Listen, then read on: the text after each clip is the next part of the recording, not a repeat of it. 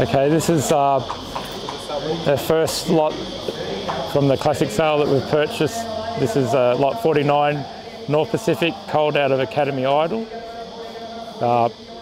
He was knocked down to star for 110,000. Obviously delighted to get him for that sort of money. So North Pacific's first season sire, I've got a bit of time for. It's very unlucky not to have won a Group 1 race.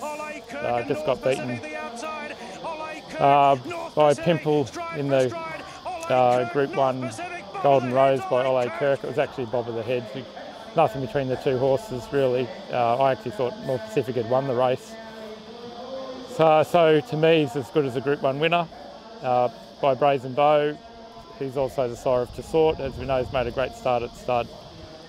We've got a bit of history with the mother, Academy Idol. We were involved in purchasing Merrill as a yearling for $150,000. She was by Epaulette. She was a nice strong filly as a yearling, just like this colt. This colt's a later foal, November foal. As you can see, he's got lovely strength, and he's a colt that's still got a lot of developing to do too.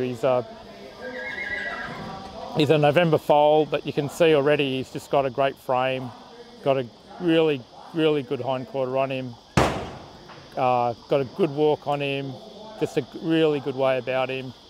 The mare's had, I think, 8 winners, so from I think 10 to race, and 5 of those are city class horses or horses with city performance.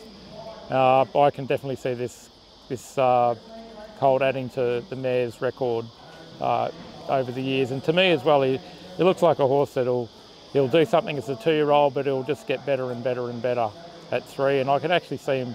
It's the sort of horse to me that could easily be racing at 4, 5, and 6, and still being really competitive at those ages. So I think at 110,000, I think he's just a great buy for Star.